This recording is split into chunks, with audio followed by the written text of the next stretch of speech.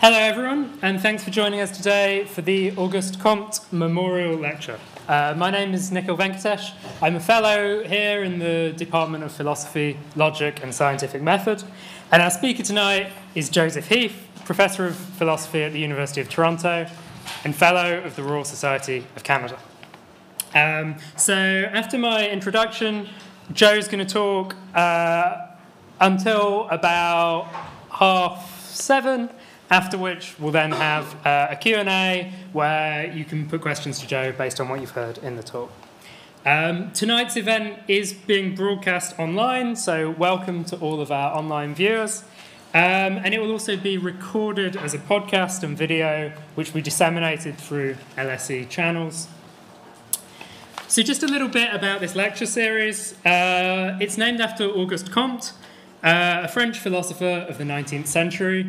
Comte was a founder of the positivist movement, which, amongst other things, placed scientific observation at the centre of a theory of social development. Positivism was a major influence on the British Fabian Society of the late 19th century, and the Fabians ultimately were the founders of the London School of Economics. Our institution retains a vaguely positivist streak. So at the Department of Philosophy, Logic and Scientific Method, we pride ourselves on doing philosophy in a way that is both continuous with the sciences and socially relevant. Meanwhile, our co-host for this event, the School of Public Policy, aims to put such ideas into practice, creating professionals with the ability to analyse, understand and resolve the challenges of contemporary governance. LSE's special relationship with science and society may be why the English Positivist Committee decided to institute an annual lecture in honour of Auguste Comte in collaboration with the LSE. The first such lecture was given by Isaiah Berlin in 1953. The lecture was chaired by the conservative philosopher Michael Oakeshott. In his introduction, Oakeshott poked fun at Berlin, who'd become famous due to his lecture series being broadcast on the BBC. Oakeshott accused Berlin of showmanship, the worst crime an academic could ever be accused of. In Berlin's own words, this bitchy introduction upset him to such an extent that he gave the worst lecture of his life.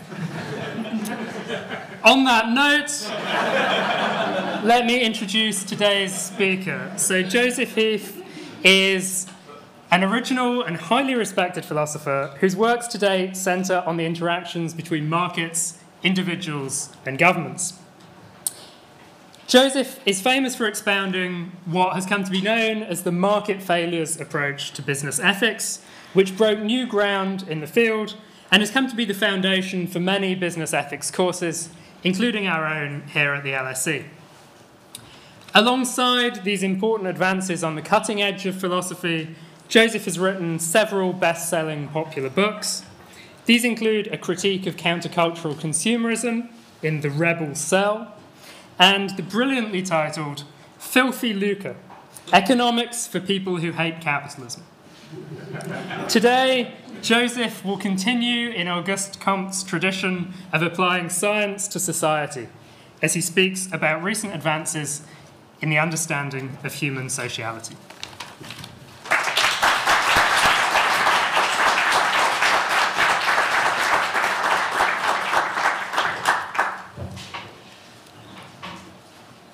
So I have a presentation, and there was a way to switch it so that the presentation started to happen. There we go, okay. I was going to say, I felt like there was a slight decline in enthusiasm in the room when you said he's a fellow of the Royal Society of Canada. It's like that sentence started out better than it ended. Although it is true, I'm a fellow of the Royal Society of Canada. So I want to say first of all that I took the Auguste Comte theme seriously, and so I thought I would run with that. And then it gave me an opportunity to talk about one of my first loves, which is the sort of the state of the social sciences and the philosophy of social science.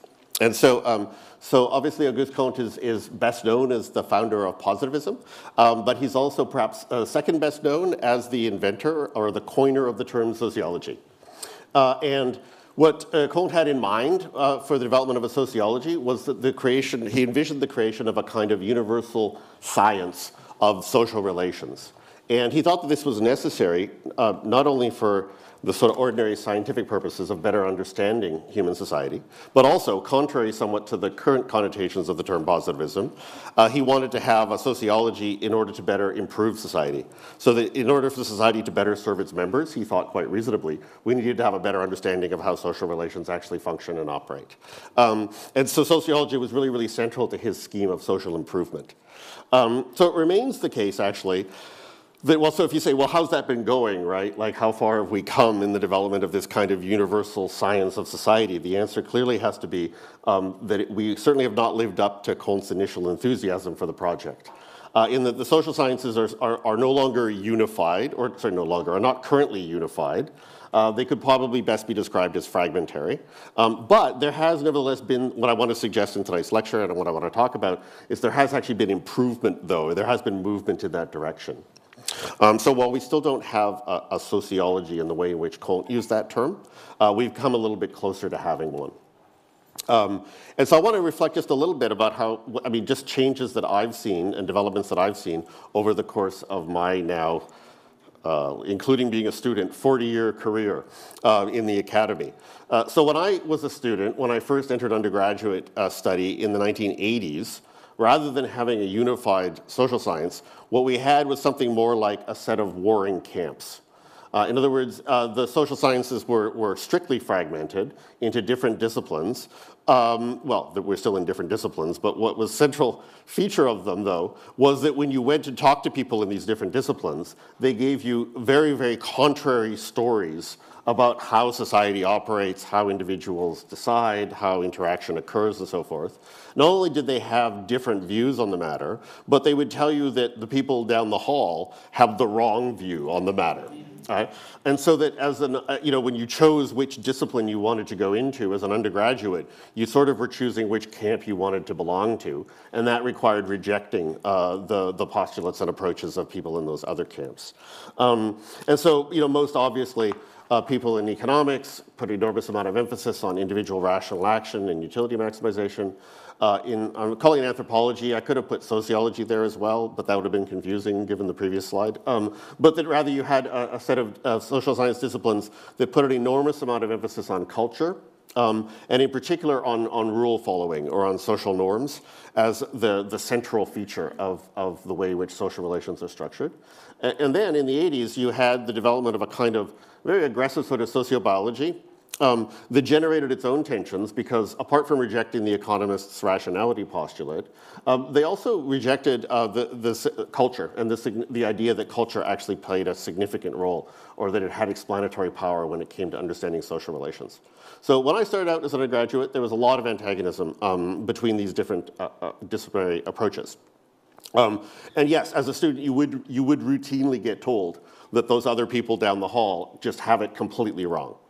Now, I'd like to think that that situation has improved somewhat.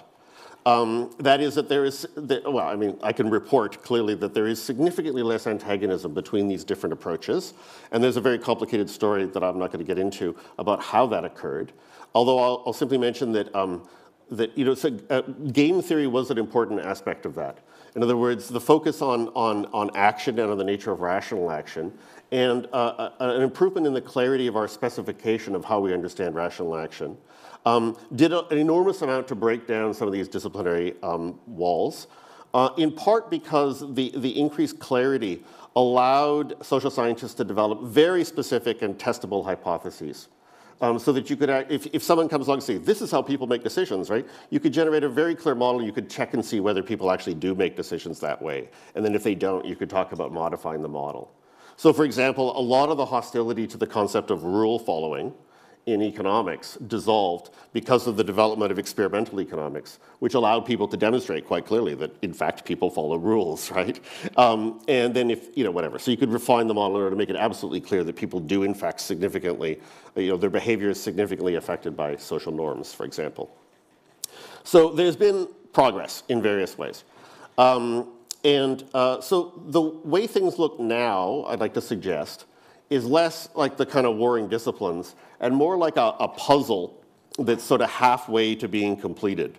And so when you put a puzzle out on the table and you start putting it together, initially it looks like complete chaos, but you start to notice some patterns, and so you start putting pieces together, the easiest parts of the puzzle. And so you often, like, I'm sure you've all seen this, where you have like kind of little islands starting to develop of puzzle pieces where you can see how they fit together, right? And you've got the frame going, and you still don't know exactly where the piece is going to wind up in the frame, right? That is, it's not locked into position yet, right? But you can see that it's starting to like coalesce, right? And then the big excitement is when two of these big chunks you can put them together, right? And then you think, now I'm solving this puzzle, right? So it's actually an appropriate visual metaphor for thinking about the current situation in the social sciences. And so what I want to talk about are two of these sort of clusters or these clumps that have developed where we're actually making some progress in thinking about sort of the basic fundamental features of human social interaction. So I want to illustrate it by talking about a particular topic that's occupied an enormous amount of attention in the social sciences generally. And the topic is one of what gets referred to as a kind of term of art as ultra-sociality. And namely, it's an attempt to explain why human social interaction is characterized by an extraordinarily high level of cooperativeness. Right? So apparently, we are now, in the last 50 years, have become the most cooperative species on the planet. Namely, that the level of sociality, so the division of labor and the interdependence of human social relations, we've just, in the past few decades, we've overtaken the ants as the most social species on the planet. So now if aliens land, they actually do have good reason to talk to us and not the ants as the most sort of complex civilization on the planet. Now, there's a whole sort of set of puzzles around that, and there are various aspects of it there are socialities manifested in different ways. So for example, one of the things that human beings do is that we allow genetically unrelated individuals to care for our dependent children. Right? So anybody who hired a babysitter to come here this evening, right, will be familiar with the phenomenon in that we allow strangers to look after our helpless and dependent children. And we do so routinely. We don't take this to be an sort of extraordinary thing to do. But if you look at the animal kingdom generally, it's actually a very, very uncommon pattern of behavior. It's called eusociality, and we do it, and surprise, surprise, the ants do it. But there are very few other animal species that do that. So there's an example of human sociality and cooperativeness. So it's not the one I'm going to focus on tonight. The one I'm going to focus on is the division of labor. And so the division of labor, as my picture is supposed to illustrate, is the most, at the moment, kind of spectacular system of cooperation, which I won't try to belabor too much, but just to say that in order for me to be here this evening talking about philosophy, literally millions of people have to have in some way contributed to make this possible. So obviously I don't live in the UK. I arrived in Heathrow yesterday. Because I have an interest in also sociality, I kind of love peering at airports. And it's sort of not even that they necessarily do it well, but merely that they do it. It's sort of extraordinary, right? So an airport is an extraordinarily complicated organization, and the number of individuals who have to contribute, we get all upset if your plane is like an hour late or whatever, right? But the whole thing is a miracle, right? And so that's how I enjoy myself at airports, is I look at the miracle of cooperativeness as I stare out the window. All right, so I'm going to focus on the division of labor, and I want to say that this is an area in which then the development of game theory also really, really helped to sharpen up people's understanding of what the major explanatory challenges are. Because when we talk about cooperation, there's a tendency to underestimate the difficulty of the explanatory challenge that it poses, because the benefits of cooperation are so large, it just seems like it must be easy to explain, right? Well, how? Well, you point to the benefits, right? You say, oh, why are they doing that? And you say, well, because they're all better off as a result of doing it. That's why they do it.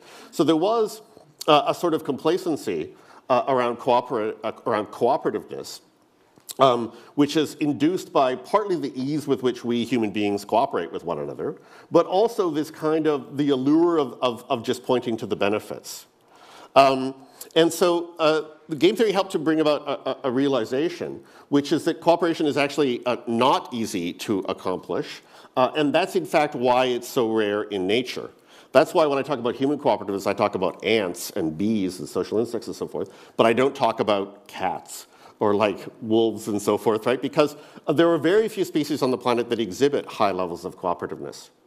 And the reason for that is sort of became very economically stated in a game theoretic idiom, is to say the reason is because of the free rider problem. Namely that while cooperation produces enormous benefits, you know what produces even more benefits is receiving all of the benefits of cooperation, but then not reciprocating, right? Not doing your part in the cooperative scheme. So that's the free rider. And then the free rider problem is not that people get away with free riding, it's that because of the presence of free riders, no one cooperates. Right? So you can think of this, I'll just sort of put this up as a sort of short little axiom, so cooperation is really hard to understand because if the benefits of cooperation were sufficient to explain the evolution of cooperation, then you could look out your window and all you would see was a sea of cooperation, right? It would be absolutely ubiquitous in nature.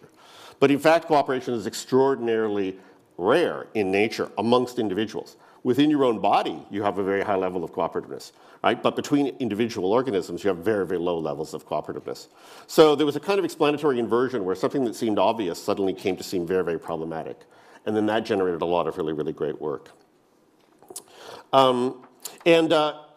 There was also a kind of self-satisfaction around cooperativeness where, again, because of this tendency to underestimate the free rider problem, there was an assumption that the reason we are super cooperative is just because we're smart. And intellectuals, I think, have a tendency to generalize, thinking that being smart explains a lot more than it actually does. So it was thought that human beings, we cooperate. Why? Well, because we're the smartest species on the planet. And being smart, we can see the benefits. So we just kind of do what's necessary to produce those benefits. Again, there was a realization that smartness doesn't necessarily enhance cooperativeness. Being smart can also make you a better free rider, right? So if anything, it tends to just exacerbate that free rider problem. And so not only is human smartness not an explanatorily useful posit, we also have these dramatic instances of organisms that are not so smart cooperating. And so here's a picture of our friend the ants engaging in two practices that are extraordinarily uncommon in nature. And so on the left, we have ants engaging in animal husbandry. In this case, they're farming aphids, which they milk. And on the right-hand side, we have ants engaging in agriculture. So these are leafcutter ants who are composting the fungal farms, which they subsequently eat. Now, both animal husbandry and agriculture produce enormous benefits. And one might think that they're also kind of obvious innovations, right? So if you think of how much time animals spend looking for food, right? So think of like cats chasing mice. You might at some point wonder, we take it for granted, but you might wonder, when they catch the mouse and they devour it, right? Why be in such a hurry? Why not catch two mice, breed them, and eat their children, right? Like it's like a lot less work, right? So you don't have to be super smart in order to figure that out, as witnessed by the ants, who we take to be individually not that smart, and yet they engage in animal husbandry. But why do no mammals engage in animal husbandry? Well, so the answer is that they're uncooperative, right? Instead of eating it now, you have to breed them and then wait, right? So you have to have some kind of assurance that you're going to be able to get the benefits, right? And so you have to have a solution to the free rider problem. Ants have a solution to the free rider problem, which is why they engage in animal husbandry and agriculture. All other mammals, with the exception of us, right, do not have a solution to that free rider problem, so they do not engage in agriculture, right? You don't have to be smart, as the ants have proven. Okay, well, the thing about humans, though, is that, well, we haven't been doing agriculture. I mean, ants, it took them 80 million years to evolve agriculture, and then only the North American strain do it, sorry. So there's this whole evolutionary story about how they got to be that way. Whereas with humans, and there's also, it's actually everything that I report, there's people who disagree with it. But with ants, there's a relatively straightforward biological explanation as well for their heightened level of cooperativeness. So with humans, we have a peculiar situation because we don't have the kind of obvious biological anomalies that would explain why we're so cooperative. But also, certain practices like agriculture are of relatively recent vintage. That is, that humans have not practiced agriculture since the beginning of our species, but rather, there's a big debate about this as well, but roughly speaking, only in the last 10,000 years. Right? So there's a whole question then as to exactly how cooperativeness is sustained in human societies. And so the focus in the case of humans is on what I'm going to, over the course of the talk, refer to as being essentially the social order. So if you look at human cooperativeness, is the level of cooperativeness that humans exhibit is strongly affected by the institutional and social context in which they find themselves. Right? So we live in societies that are structured by rules, right? That's the social order, and that induces a certain level of cooperativeness, and that level of cooperativeness has seen a trajectory of increased complexity over time. And so I'm going to focus on social scientific theorizing about the nature of human social orders. And just to keep everyone awake, I'm going to start with a ridiculous overstatement. That's not from me. But so this occurs in a book that's been enormously influential called Violence and Social Orders by Douglas North, John Wallace, and Barry Weingast. And so they kind of proclaim that all of human history, there have been but 3 social orders. And so what they say, though, I mean, underlying the overstatement, there's an underlying truth, which is that when you look at human societies throughout time, you see an enormous amount of variation with respect to culture. You see a lot less variation with respect to social structure. Like in other words, the basic way in which the society is organized. There aren't that many tricks that work well when it comes to organizing a society. And that's part of the tantalizing aspect of studying early civilizations, is that you get a lot of civilizations that had no contact with each other, but that exhibit sort of extraordinary sort of parallels in aspects of their social structure. Even though their religions are totally different and stuff like that, the social structure is more constrained. So there's been a lot of focus on understanding social structure, in part because it seems to be the area where the constraints are more interesting. So they have these 3 social orders, and it is actually a useful generalization. So they break out all of human history into, first of all, what they call the foraging order, which is the one that began with the evolution of anatomically modern humans, roughly 200,000 years ago, and that extended until what Jared Diamond calls yesterday. Right? And so yesterday is the so-called Neolithic Revolution that occurred around 10,000 years ago, which gave rise to a lot of changes, but probably the most important being the development of political authority, or the state. And so the second one is called the natural state. Is the term they use for it, and that's what and if it hadn't been for Great Britain, we'd probably still be there, right? That is that and then the third one is what they call the open access order, which I'm not going to talk about, which is essentially the Industrial Revolution and the sequel. So what I want to discuss are these 2 orders. And the really foundational and interesting work that's been done in the social sciences at understanding, first, the foraging order, and then second, that Neolithic Revolution and the transition to the natural state. So first of all, the foraging order. So here, the goal is to try to explain the basic sort of onboard cooperative capacities that all human beings exhibit at birth or something like that, or that develop over the course of early childhood. In other words, so these are the kind of universal and basic competencies that all human beings possess. And that's an attempt to understand why human beings, and there's very, very good reason to think that human beings have been cooperative, not just in the last 10,000 years, right, but since the development of anatomically modern humans. So for example, like if you look at hunter-gatherer societies, there's almost a universal practice of, for example, meat sharing, right? So the idea that when there's food becomes available, that there should be rules for its distribution appears to be universal, and also appears to be an important factor in the ecological success of early humans, right? And so the implication is that humans have always been more highly cooperative than other primates. And there's a puzzle, however, about the evolution of that, right? So obviously the story prior to the development of it needs to be a story that relies upon a sort of Darwinian natural selection. And then the question, though, is to understand how you got the evolution of the package of competencies that then allowed human beings to develop a more cooperative social order. And there's 2 well-known stylized positions, both of which are sort of generate, if anything, just a puzzle. And that's the old kind of nature-nurture debate, is to ask whether or not human cooperativeness is culture, is something that's the product of socialization, or whether or not it's biological. And so I think any parent, has to be at least disposed towards the view that it's highly cultural, because you spend so much of your time as a parent trying to get your kids to stop engaging in various forms of antisocial behavior. Right? And so, for example, children hit other people. And that's a universal feature of human infants, right? Which is they strike other people. And in order to get things, to express frustration, et cetera, they're hitting people. And so as a parent, you spend an enormous amount of time saying, stop hitting, stop hitting, stop hitting, stop hitting, right? So what are you doing? You're socializing your child to stop hitting, right? And so they're not born angels. They need to learn to not hit people. Similarly with sharing, sharing also doesn't seem super innate. That is, children are highly possessive. You want to take away the toy, right? They probably hit you.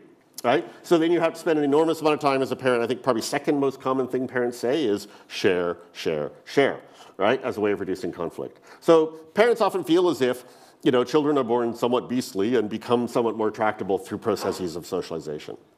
Right? So there's a lot of intuitions that push in the direction then of this cultural thing that, you know, we're not naturally born angels, but we have to learn that. On the other hand, though, human beings have a set of biological adaptations that appear to be highly pro-social in their orientation. And so a purely cultural story doesn't seem to be entirely correct. There has to be sort of fertile ground for those seeds to be planted in. And there has to be some kind of an evolutionary story that explains some of these competencies. And so probably the most striking research on this is done on very young infants.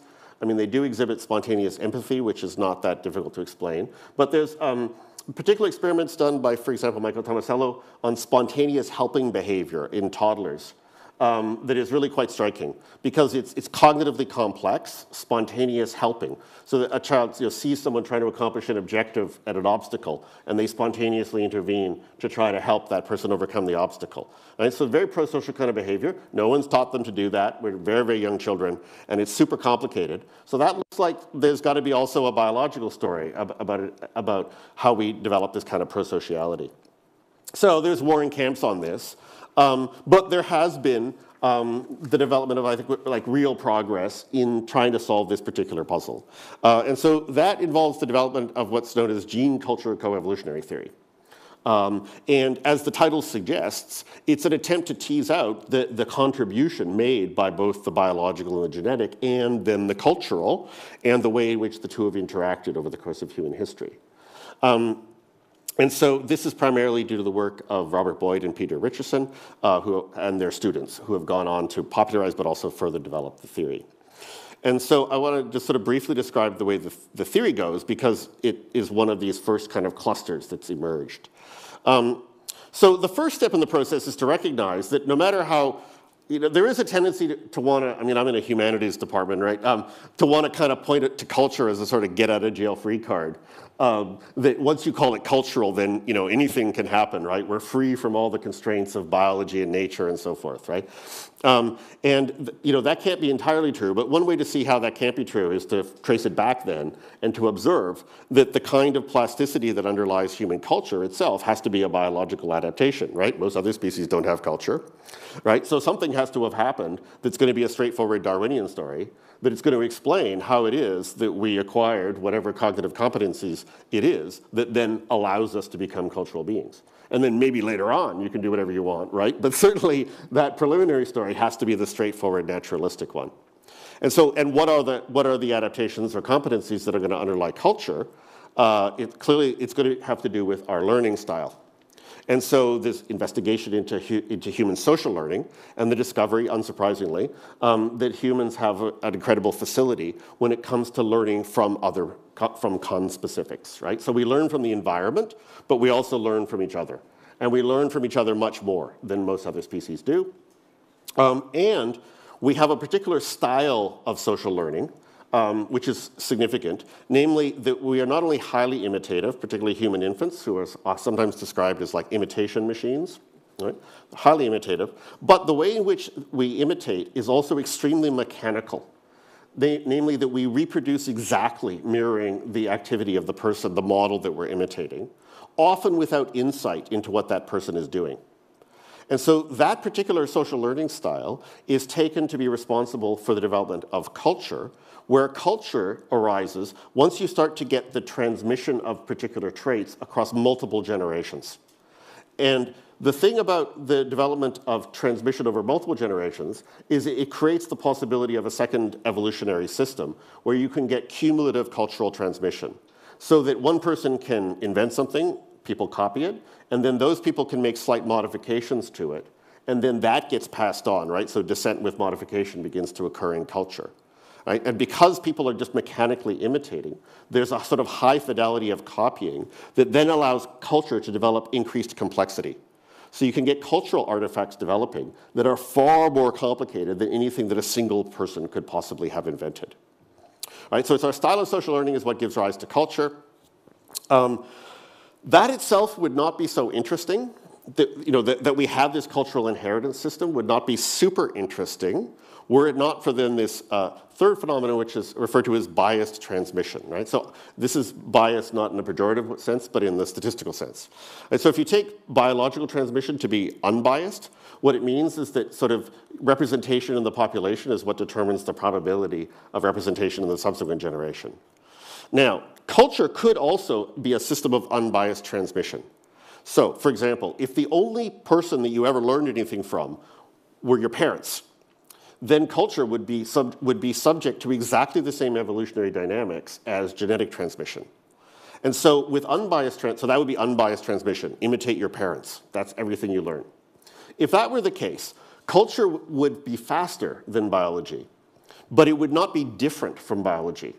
In other words, nothing could evolve within the cultural space of behavior that could not also have evolved biologically, because culture would be subject to exactly the same constraints as biological evolution. So you're not going to get an explanation of cooperativeness out of that, because if cooperation can't evolve biologically, then it couldn't evolve culturally either in a system of unbiased cultural transmission. But in fact, culture is subject to various biases. And what that means is that there's behavior you can engage in that makes you more likely to get copied by others, but that has nothing to do with your reproductive fecundity, say. Right? So for an example of that would be the presence of role modeling within cultural transmission. So you learn things, parents, I mean, this, again, I'm sounding a lot like a parent, but it's frustrating, actually, all this unbiased transmission. You want your kids to just learn from you. But at about the age of 7, they start looking at their peers, and they start imitating role models and stuff like that, right? You lose control of it, right? Okay.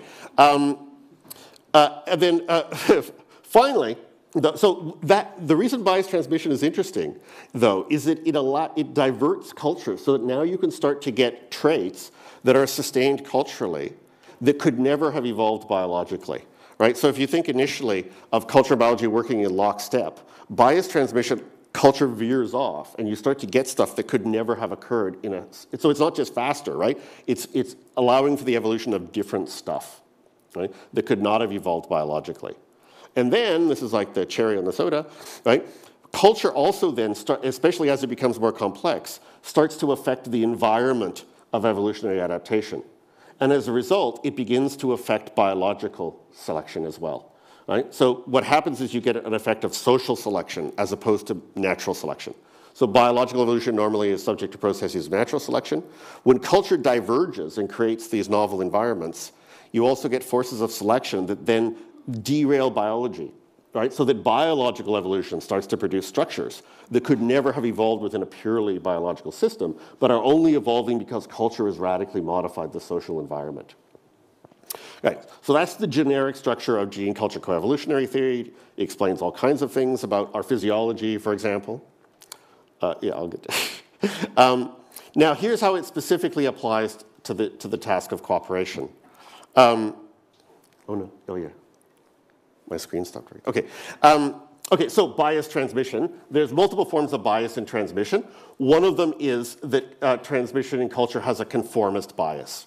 Right? This is what irritates parents of teenagers, right? Is that teenagers are conformist. And what that means is that when we learn from peers, we often select the kind of median behavior within the peer group. Right? So we conform to median and majority behavior. So that's conformism.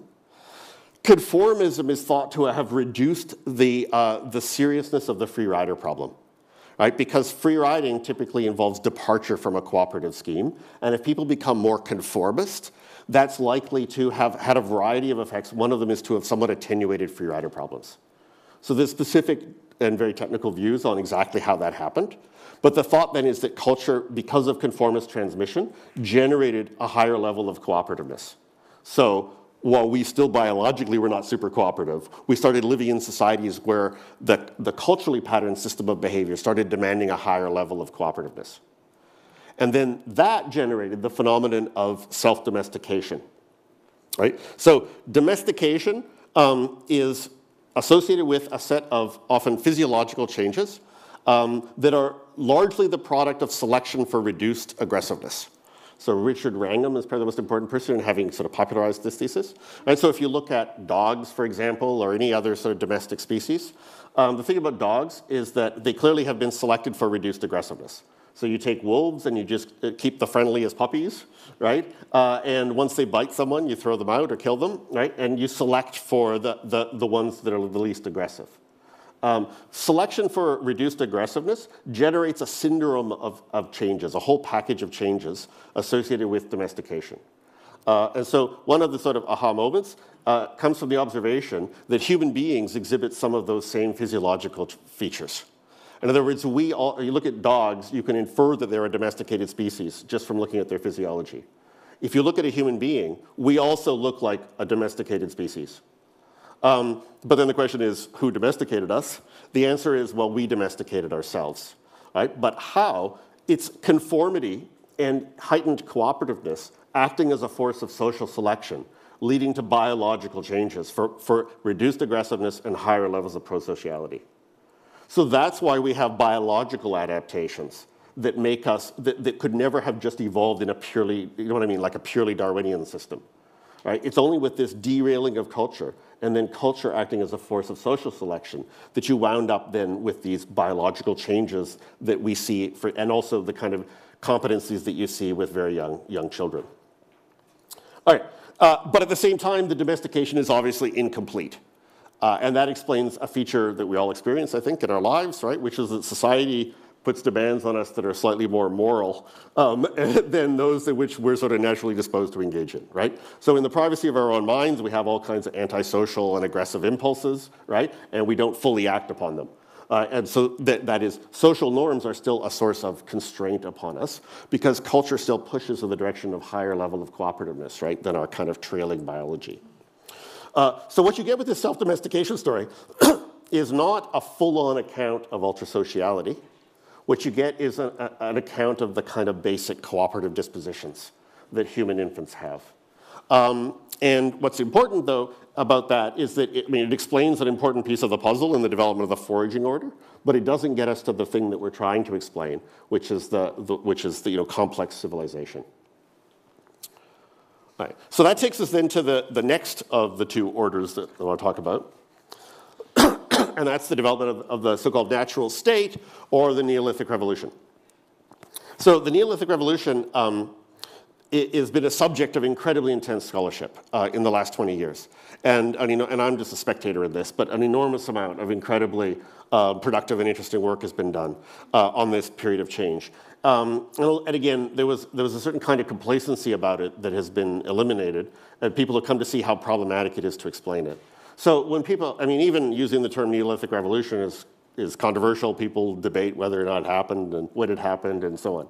But there's clearly a set of changes that seem to have gone together that involve the development of much, much higher population densities, the emergence of cities, the development of sedentary living, agriculture, intensification of war, the development of religion, and anything I missed on that?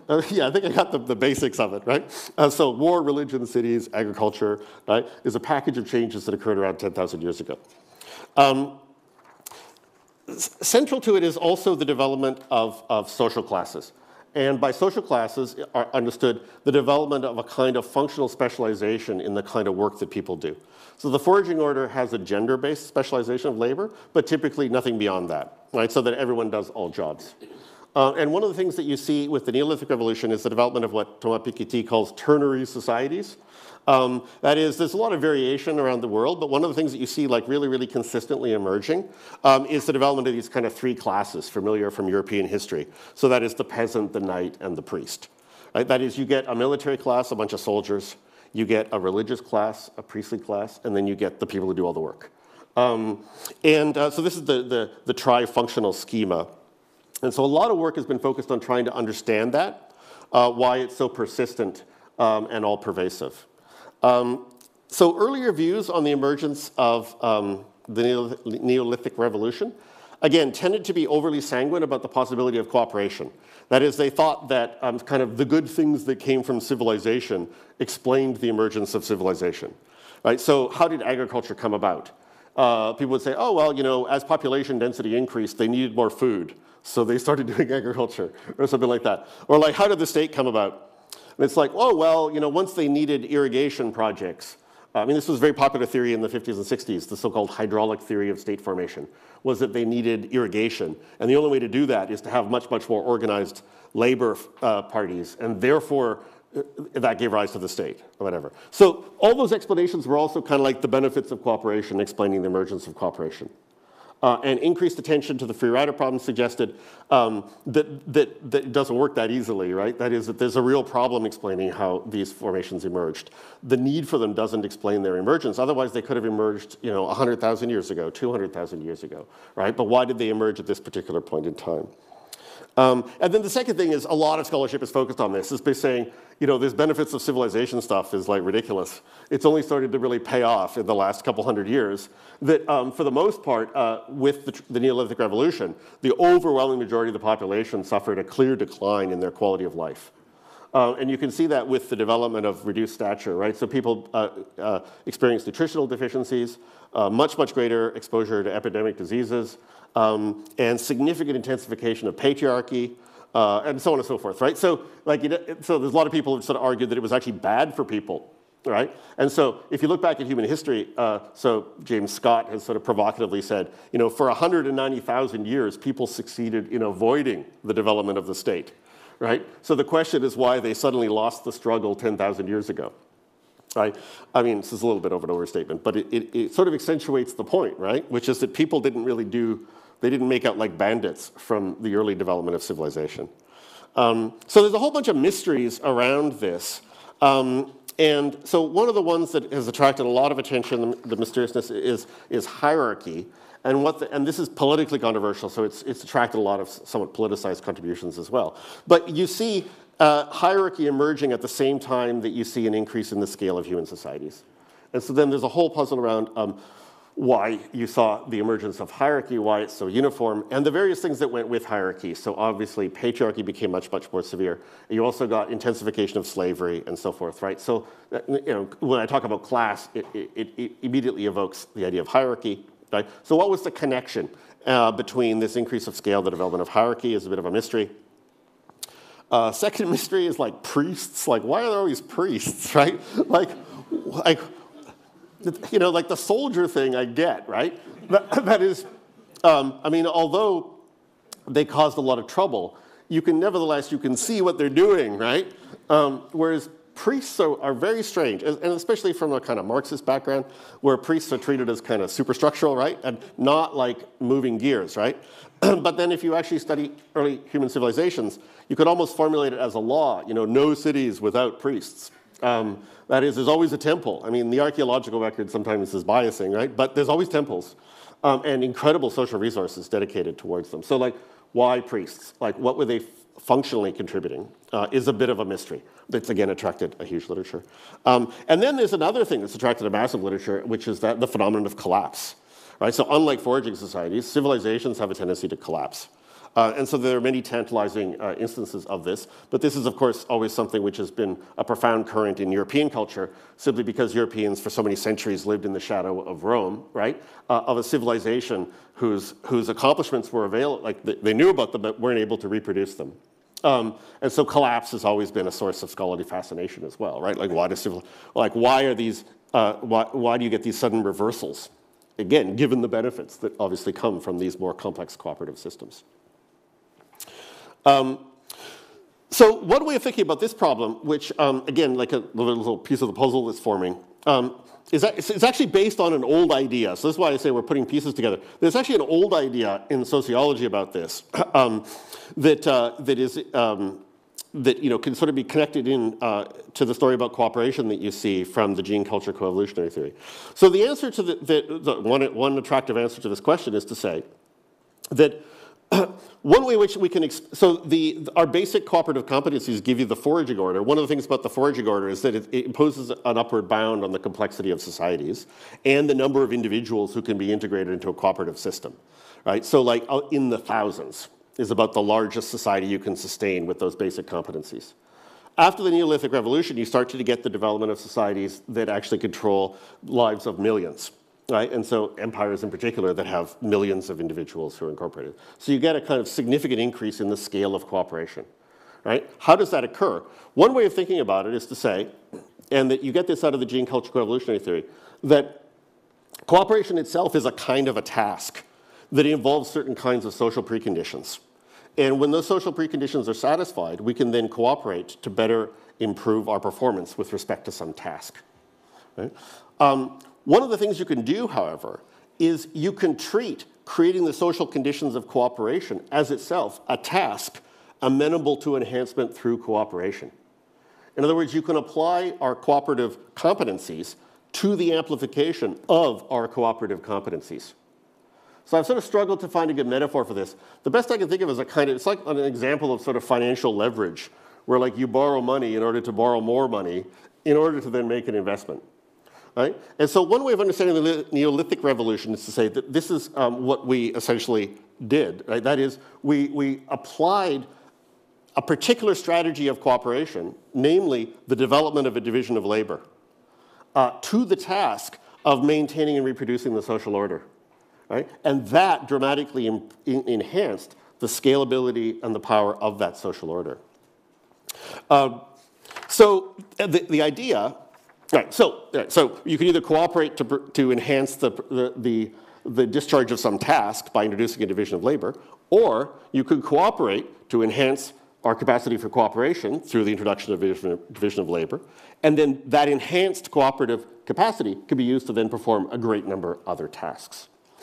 And so this is an old idea from sociology that's kind of mooted by Durkheim, but that was actually developed pretty extensively in the 1960s by Talcott Parsons. And he didn't articulate it in exactly the way we would articulate it now, so I'm sort of reformulating the idea.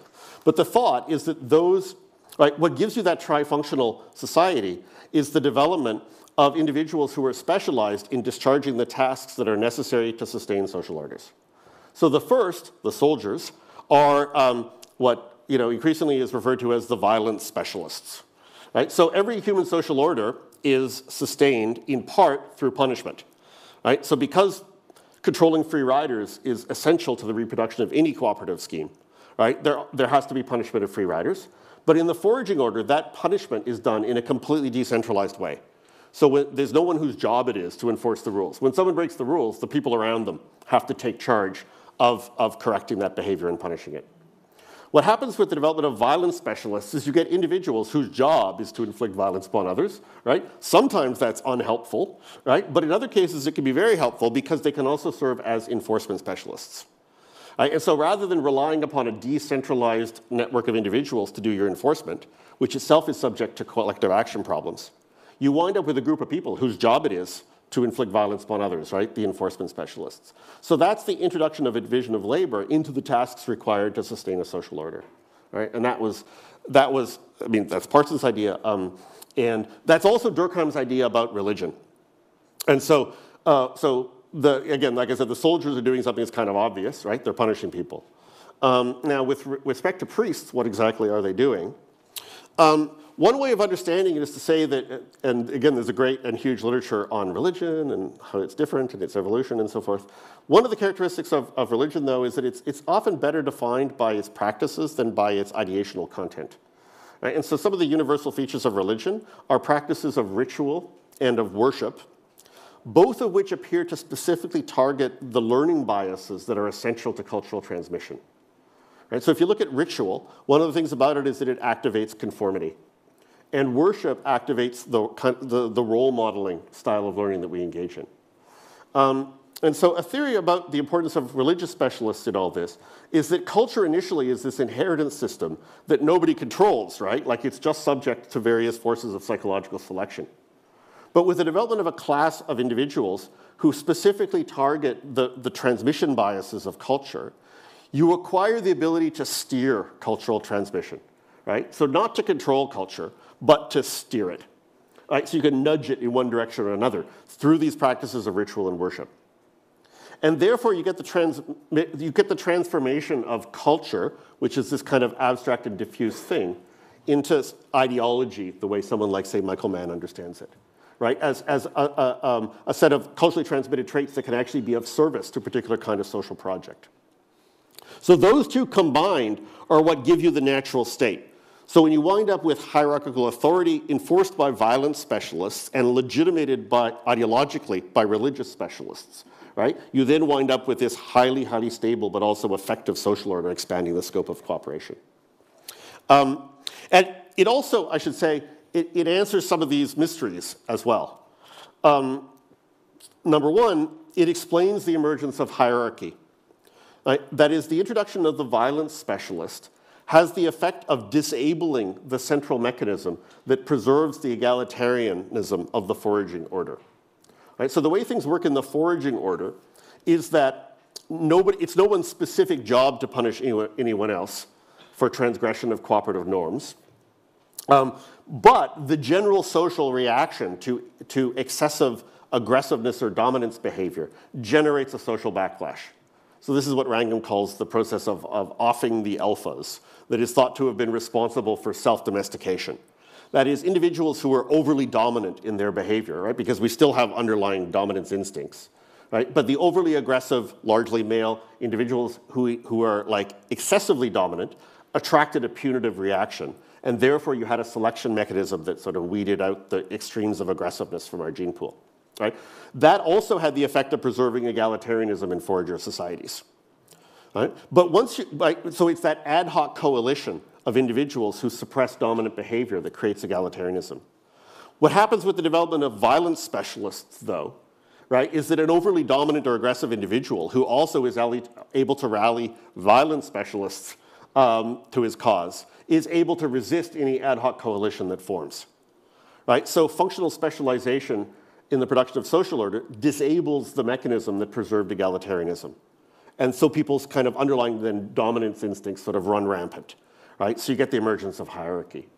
And then secondly, it attractively explains the phenomenon of collapse as well, right? Which is that, cooperation because of free riding problems is always vulnerable to failure, right? Like, things can be going nicely, but then when people start taking advantage of it, everyone retaliates by saying, well, if they're not going to help, I'm not going to help, and then it all falls apart. So we're all familiar with failures of cooperation. When cooperation is dedicated just to the production of a particular task, right, those failures of cooperation are typically not spectacular. They're just, kind of a disappointment to those involved. But there's one system of cooperation that becomes essential to the broader system of cooperation of the society, namely the system of cooperation that amplifies the human capacity for cooperation winds up being the linchpin of the cooperative organization, like the social order as a whole. Right? If that cooperative system starts to fall apart, right, then you get a series of like cascading failures, right? So you get dramatic effects, right? Because what's falling apart is not a particular system of cooperation. It's the amplified capacity for expanded cooperation that's falling apart. Right? So that's why we call it collapse. I mean, human affairs go better and they go worse in all kinds of different ways, right? But collapse is just particularly notable because it just seems so large scale. And also then what you get is a reversion to the foraging order, right? You don't get a reversion to a Hobbesian state of nature where it's individualistic, right? You get a return to a kind of groupishness, which is the level of cooperativeness we can sustain without that amplified capacity for cooperativeness. Right? So you get this kind of phenomenon of like the collapsed civilizations. So like I was reading an article that someone had went and counted up in the literature all of the different causal explanations that have been given for the collapse of Rome. And they came up with something like 534 explanations that have been given, starting with Gibbon to the present. Which is fine and everything, like it's a source of perennial interest and speculation. But one of the things that, a lot of them are kind of detailing specific things that happen. But one of the things that's really, really central to all of these stories is a collapse in military order and discipline, right? And so that kind of speaks in favor of the sort of Durkheimian way of looking at it, right? But I'm not going to make a big pitch for that. I'm actually going to end with sort of an apology then for this entire lecture, which is that people are already getting excited at the back of the room here. So what am I doing, a philosopher, like blasting through all this stuff? So what I'm doing here is I'm kind of abusing perhaps or taking advantage of a sort of prerogative that we give ourselves in the Department of Philosophy. So in philosophy, we often debate a variety of abstract topics. One of the topics we debate is what is philosophy? And there's a variety of rival definitions of philosophy. So my favorite definition or specification of the aim of philosophy is from the great American philosopher Wilfrid Sellars, where he says that the aim of philosophy is to understand things in the broadest sense of the term, or sorry, how things in the broadest possible sense of the term hang together in the broadest possible sense of the term. And so what I've been trying to do here is to talk about things at a very, very high level of generality and how things are starting to fit together. And the reason I feel I can do this as a philosopher, I could not do this if I were a responsible social scientist, because if I were a responsible social scientist, I would have to then mention not only the positions that I've been describing to you, but also all the people who disagree with those positions, all of the relevant citations to all the literature, et cetera, right? Not presenting this as though these are like, great advances, but rather, in other words, I would have had to talk a lot more about the trees and a lot less about the forest. One of the things, though, that attracted me to philosophy in the first place was precisely that one can talk about things at a kind of higher level of generality. And so I just want to, just end by first of all saying that's what I've been doing. So these are vast, vast literatures that I'm describing. And so I'm talking about them at a very, very high level. And then, and secondly, just to say that all of this is also extremely controversial. And so with that, I'll end. But to say those of you who do want to know like a little bit, points of entry into this literature. So here are some of the primarily popular works, but also some scholarly work of authors that I've been mentioning and I've been drawing upon over the course of the talk. Thank you.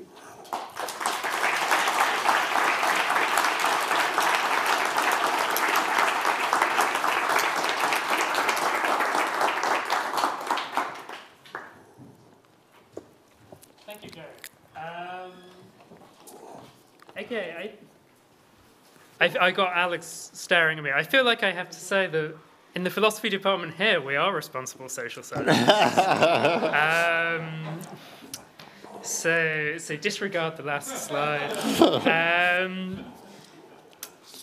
Okay, let's open the floor to questions. So we've got about half an hour. Questions in the room or from our online audience are welcome. Please raise your hand.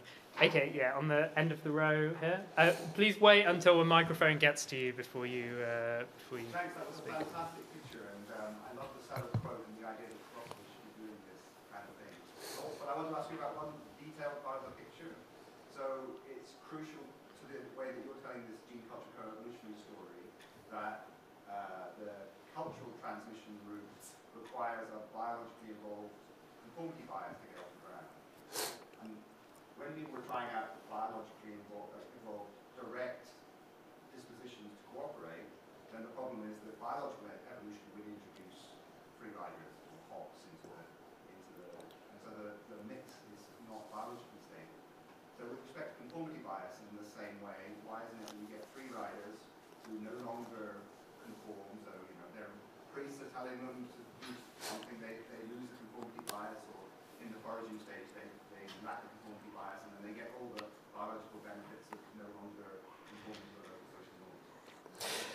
Yeah, that's a complicated area of theory, and I would say it's probably not fully settled. So there's still a couple of magic asterisks in this literature. But so the line that you get from Richardson and Boyd is that it's more complicated than I alluded to, which is that what happens is in the cultural space is that conformity bias doesn't kind of directly squeeze out the free riders. What happens is conformity bias, as they put it, potentiates group selection. Right? So one of the things that's always been very tantalizing in the evolutionary explanation of human cooperativeness is that during the foraging order, human beings satisfied what was clearly one of the conditions for group selection to be effective. So group selection, is sort of in disrepute, and then people tried to revive it, and so on and so forth. But it clearly is the case that during the foraging order, human beings lived in relatively small scale, intensely competitive and antagonistic groups, right? And so that made a lot of people say, aha, right? Human cooperativeness must have something to do with that group, the conditions that existed, which seem to have, generated a group selection effect, right? Now, in order for that to be the case, it has to be that the level of homogeneity within groups is higher than the level of homogeneity between groups, right? So you have to have greater heterogeneity between groups than within groups. The problem with the biological story is that there appears to have historically, been too much gene flow between these groups. Namely, if you look, and people are generalizing for contemporary anthropology and so forth, right? But there appears to be a lot of exogamy within human competitive groups. So even though they're competing with one another, they're also intermarrying, right? And raping and having war, all this kind of stuff, right? So in other words, it appears that we failed the second condition for group selection to have been effective in the biological domain because there wasn't enough genetic homogeneity within groups. And so a lot of people have been very suspicious of a biological group selection story. So what the conformity picture does is it suggests, well, culture, is just like biological evolution. Aha! But because of conformity, you're going to have much, much higher level of homogeneity within groups than between groups. So group selection, which wasn't a powerful force in the biological domain, might have suddenly become a much, much more powerful source. And so there's the kind of complicated theory. And then answering the question of detail would require then situating it within that more complicated theory. Okay, great, thanks. I think there was another hand further. Yeah, okay. Okay, there is. Yeah, let's come to you in the glasses here. Yeah. Just wait until the microphone gets to you. Thank you. Hi, thank you. Really interesting lecture. So when we were talking about how cooperation is applied to cooperation and then applied to tasks, so the parallel seemed sort of similar to how they're sometimes talking about machine learning these days, how the sort of problem solving may be applied to problem solving by artificial intelligence itself, and then applied to tasks, and that may lead to explosion of all sorts of things. My question is, what do you think will happen to human cooperation if that happens in the sort of broadest possible sense of things? Is it going to explode as well? Is it going to deteriorate?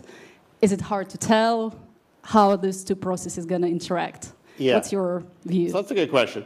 So I hadn't really thought about kind of recursive application of that trick. I mean, so part of the reason people are worried about sort of, the singularity with AI and stuff like that is that this sort of like, sort of self-amplification is one that then can, if you start auto-updating and you have a bunch of AIs learning from each other, interacting with each other, you could wind up with a kind of explosive increase in their level of sophistication from the fact that they can instantaneously update and learn from each other. And I hadn't really thought about that, like in terms of the trick, whether or not you could reapply the trick. And so my inclination is to say no, like it's a trick that only works once. Namely, that you're not just cooperating to enhance cooperation. It's like a specific cooperative strategy, which is to introduce a division of labor. There's different ways we can cooperate. A division of labor is a particular way of cooperating. So you introduce a division of labor to the task of cooperating, and then you get better at cooperating. But I am inclined to think that that's like a kind of one-time trick. What would it mean to introduce a division of labor to the subsequent classes? I mean, yeah, I guess so. I should think about that. To look at where we are today, so I'm explaining kind of like, Rome. To get where we are today, there's this whole thing about the open access order, which is kind of a way of soft pedaling the market. And the development of markets and bureaucracy is like the next stage of the story. And so my inclination would be to switch to that next stage of the story, rather than thinking about this idea of sort of, looping back on itself to amplify.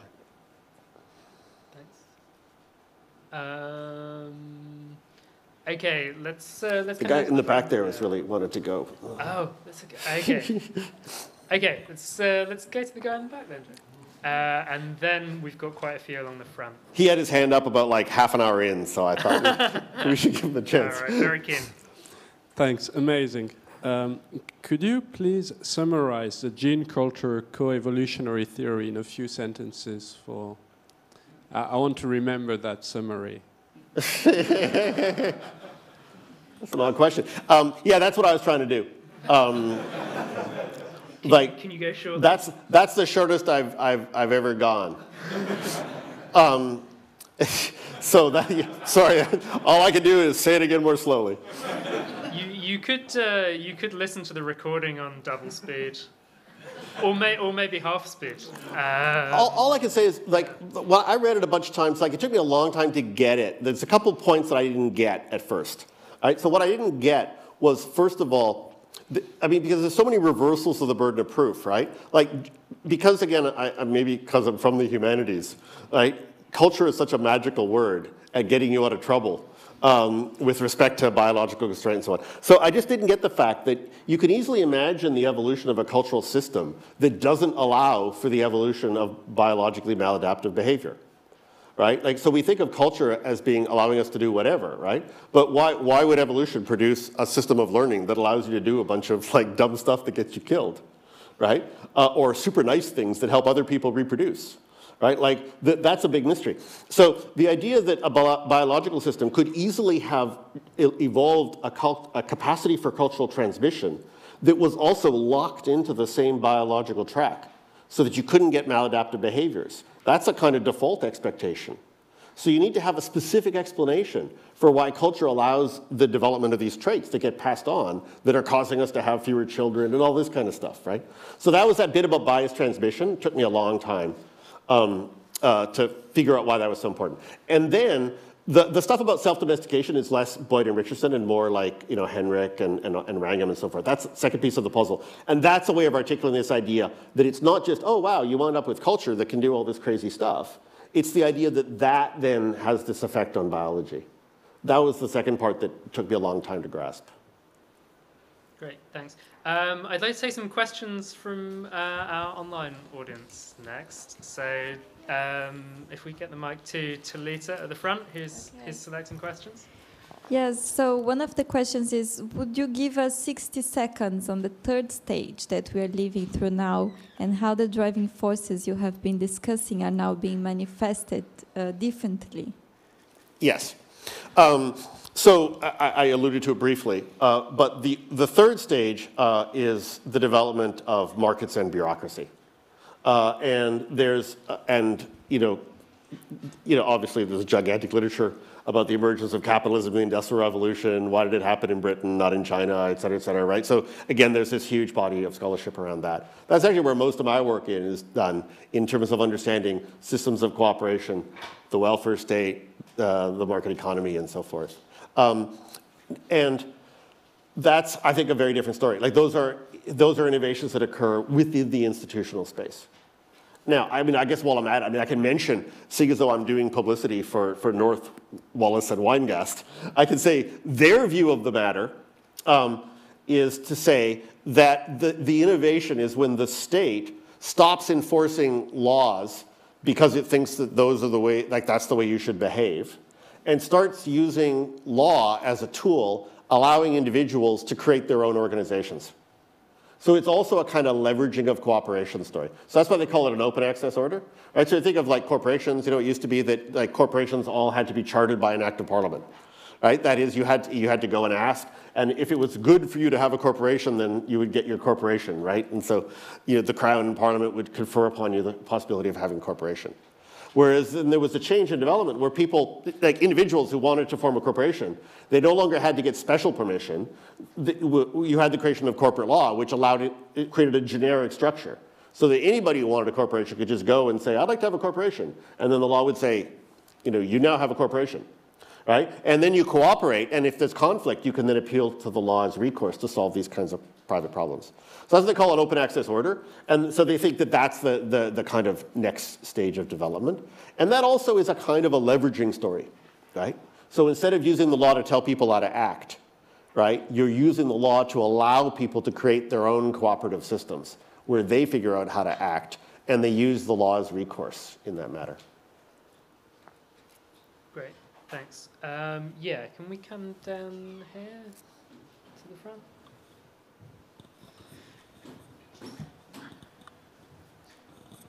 Hi, thanks so much for the talk. I wanted to ask about the role of complex systems that have originated mostly in the natural sciences, particularly physics, but also a little bit in economics and biology too, of course.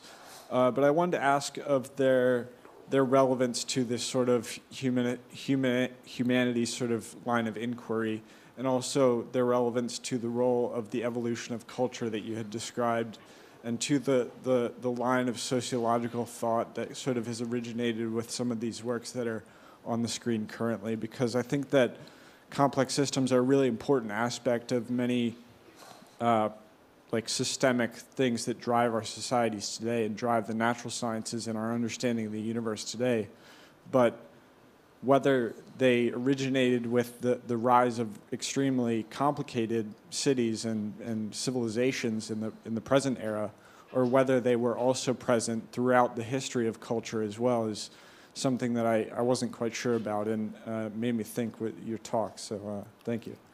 Yeah, thanks. I would love to be able to give like enthusiastic thumbs up to complex systems theory, but I have to say, that body of work over time has been actually a source of incredible mischief in the social sciences, because it has encouraged, I mean, I don't want to taint by association, but it has encouraged a lot of the fallacies around cooperation that people then had to struggle to overcome in the 20th century. And so Parsons' work, for example, I mean, that one insight that I kind of plucked out of Parsons, might have been news to a lot of people because not a lot of people read Talcott Parsons anymore. And one of the reasons that people don't read Talcott Parsons was that he was actually very impressed by complexity theory, autopoietic systems theory, et cetera, and it generated a kind of wild functionalism, right? Where he took these, benefits of increased complexity as explanatory of the development of increased complexity. So violating, every stricture of methodological individualism in the social sciences. And so the genuine insights that are in Parsons' philosophy tend to be ignored because 90% of it is completely obsolete and unhelpful. Again, because of this kind of functionalism that has subsequently fallen into disrepute. And so, part of the reason game theory was important was because it forced people to adopt the action theoretic perspective. And to think about how does it look from people's interest. And so the fact that we have a collective interest in doing such and such doesn't mean that we are all going to do it, right? Each single one of us actually has to show up to do it, right? And then the question is, how do you actually motivate people to do it? So I don't want to rule it out, but I just want to say that it was actually a source of a lot of really bad social science of the 20th century. I'll mention the first time I was invited to a conference at the London School of Economics. It was because I actually wrote the article Methodological Individualism in the Stanford Encyclopedia of Philosophy. And I tried to give a kind of sort of broad, Catholic in the sort of broad, non-denominational sense, account of methodological individualism and its importance. So I'll refer you to that. It's not to kind of be a proponent of atomism in social science, but just to be a proponent of the importance of always, having to always look at things from an action theoretic perspective. And complexity theory tends to abstract away from that. Thanks. Yes, over here, in the blue. Yep. Thank you. That was a really, really interesting talk. So my question, I guess, is more related to this problematic. So we live in an age of, I think, potential catastrophes all around. We've got nuclear weapons, we've got climate-related natural disasters, which are all human-made potential catastrophes and events of unprecedented scale and impact. And these will disproportionately affect future generation as well as ours, increasingly so. As you said, we can't motivate cooperation historically by showing the obvious benefits, which in our case would be survival over species. So my question to you is, what kind of underlying conditions or system, or even the way we conceptualize cooperation, would we need in order to address the current issue of our civilization, which is catastrophes on the one hand, and the fact that the burden is disproportionately borne by future people? Yeah, thanks. So I would say there's a couple, there's a huge number of implications of what I've been presenting. So one of them I think is important is to be able to articulate in a fairly clear and precise way the fragility of civilization and of the systems of cooperation that we rely upon and take for granted. And in part, it's important to recognize, so while I think that Weingast, Wallace, and North exaggerate somewhat when they say there's only 3 social orders, they are absolutely correct in saying that the number of tricks that have been proven to work in terms of establishing robust systems of cooperation amongst human beings can be counted perhaps on the fingers of 2 hands, right? That is, there are not that many tricks that work well. And if you look at the structure of our very complex societies, what you can see is that we've picked up on the few tricks that do work and that we've leveraged them as much as we work them as hard as we can, right? That's obviously very important when it comes to thinking about human progress and about possibilities of change and improvement, is to recognize that we can't just kind of like make up stuff and hope it works, right? That we actually are subject to a huge number of constraints.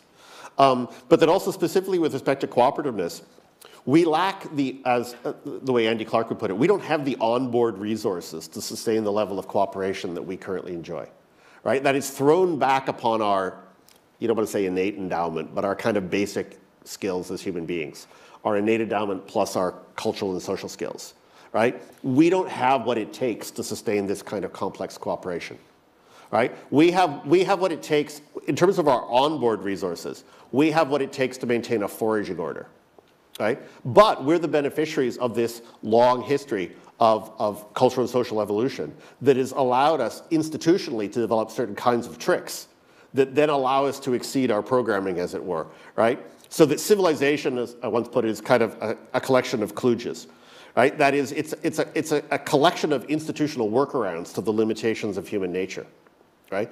And so it's clearly vulnerable to collapse, right? Because, you know, if it stops working, it's not like we could all just get together and reconstruct it, right? Just kind of get together in a room and work it out. The way, for example, like social contract theorists thought you could do that. So I think it's helpful at sort of helping one to see the fragility of civilization as an accomplishment. That's why I have a kind of like, I actually think the collapse literature is super interesting and highly relevant to the circumstances we find ourselves in. On the other hand, with respect to specific challenges, it is important to recognize, though, that it's all predicated upon a kind of reversal of certain kinds of expectations. Right? So if you look at dialogue around, for example, global warming, there is still sometimes, you know, and often outside of academics and social scientists, this kind of expectation that we should just all be able to get together and solve it, right? So like, you know, global warming is bad. We would be better off if there weren't global warming. So we should just stop, right? That's the benefits of cooperation explain cooperation idea, right? And a lot of environmentalists think that, right? Like, there has to be something wrong with us, right? So to the extent that we're not solving it, it must be because, you know, there's some nefarious intervention like fossil fuel companies or, you know, tricking, whatever, right? But no, it could just be we're failing, right? Like, we're just failing to cooperate, you know, and if you look out the window, you can see a lot of failures of cooperation in nature, right? Like cats eating mice and stuff like that, right? So like the baseline is that you get failures of cooperation. And we've evolved all these tricks and developed culturally all these tricks to allow us to expand our system of cooperation.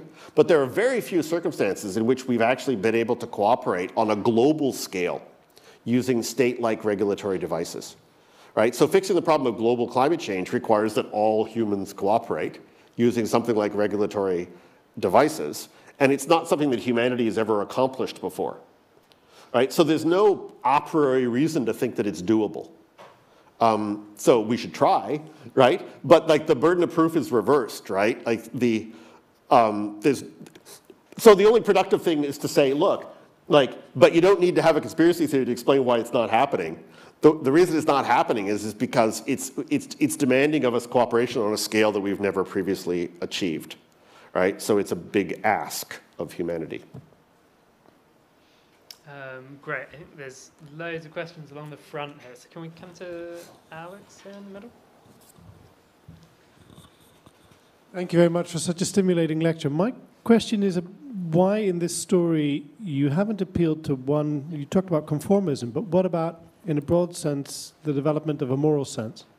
Which is, conformism sounds a bit pejorative, moral sense sounds perhaps a bit idealistic, but what I have in mind is a story that might fit with what you indicate, which is the one roughly which was articulated by Mandeville, then Hume and Adam Smith, this idea that our capacity for sympathy, which you already indicated, is clearly present from birth, or close to birth, very young children, is what we work on. You work on a child's sense of themselves and how they will be judged by praising, blaming, encouraging, discouraging, and so on, and their ability to form, so to speak, as Hume called it, a judicious spectator, which takes a kind of impartial perspective on themselves, but it's not a mere device. We also, through our sympathy, begin to feel along with what other people feel about us. This is, we judge ourselves as others through this moral device will judge us. So that becomes a very important human motive on this account.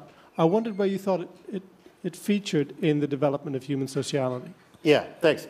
So I think the first answer to that is also in Hume, which is sympathy is great, but it's limited.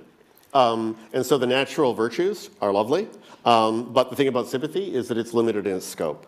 And that's what evolution leads us to expect, which is that sympathy and empathy evolved undoubtedly through a system of sort of kin selection. And because of the free rider problems that arise in biological systems, they necessarily have to be limited in scope, which is why we tend to experience greater sympathy when we're looking at someone directly in the face, not anonymous strangers on the internet. It's why people who resemble us more are more likely to exhibit sympathy and so forth, right? It has all the hallmarks of something which is the product of kin selection. And Hume himself recognized that the natural virtues must be expanded with the artificial virtues, right?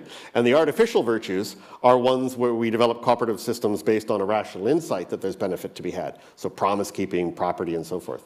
The mechanism that Hume appealed to was reciprocity in sustaining that, dyadic reciprocity between individuals. And so the first blush of enthusiasm for sociobiology in the 1980s was based on sort of Wilson and Trivers and so forth, who thought that they could use that mechanism of reciprocity to then explain heightened prosociality amongst humans.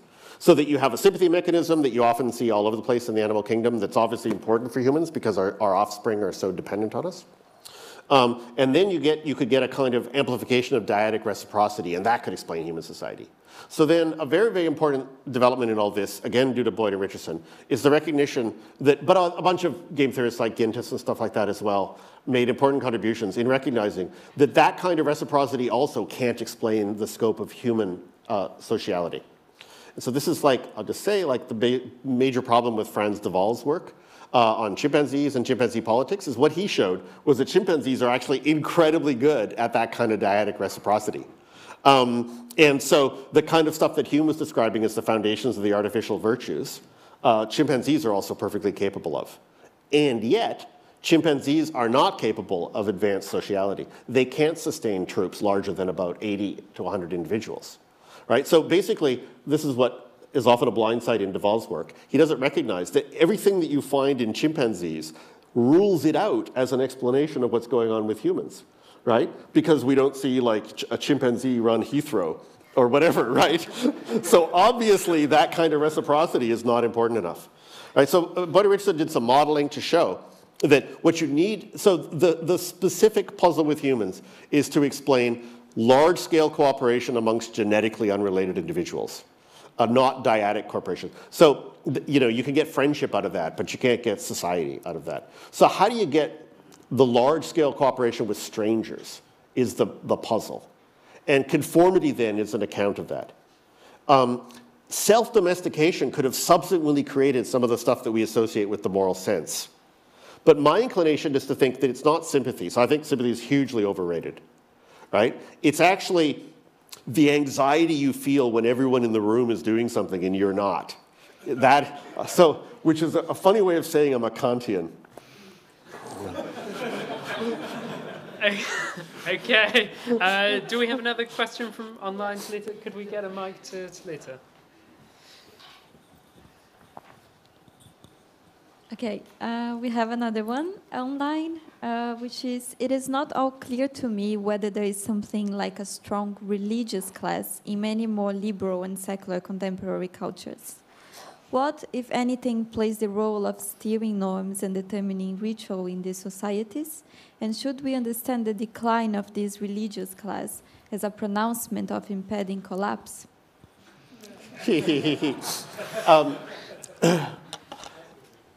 Yeah. So I mean, all the online people want to talk about the open access order. You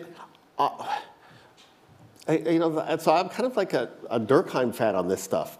That is, the trifunctional order is, you know, designed to, I mean, whatever. I mean, it has a certain level of scalability in terms of the kind of society that it can sustain.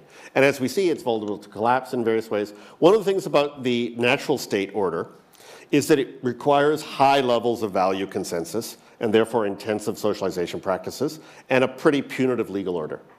And it generated intuitions in the 18th century and 19th century where, you know, like you think of the stuff that we teach all the time about social contract theory and attitudes towards religion, right? I mean, most of the social contract theorists, despite being proponents of religious tolerance, they all just assumed that there had to be a state religion. So, you know, Rousseau, for example, thought, I mean, Hobbes thought, you had to have a state religion. Why? Because you couldn't possibly have a society hang together without a shared religion. So they just wanted to have like a kind of neutered version, like a boiled down to basics Christianity, but they still thought there should, you know, something like a Church of England, that they thought there had to be a state religion though, right? And then it's sort of a discovery of the maybe 20th century that you can actually get along fine without a state religion, it turns out, right? Now, I actually think that one of the reasons for that is that the market actually allows you to reduce the level of functionally required value consensus in the society. That is, the market, and to a certain extent the bureaucracies, but the market is kind of so good at integrating and generating a division of labor that you can allow people to actually have greater divergence with respect to their values. So I do believe that mammon ultimately proves to be the enemy of the true faith. Like the market actually sort of reduces the need for religious consensus. And that's why many contemporary societies are able to get along without a single religion or a shared religion, but also without so much priestcraft. Great. I think we've got time for one more question. Let's come down to the front again here. Keep it brief.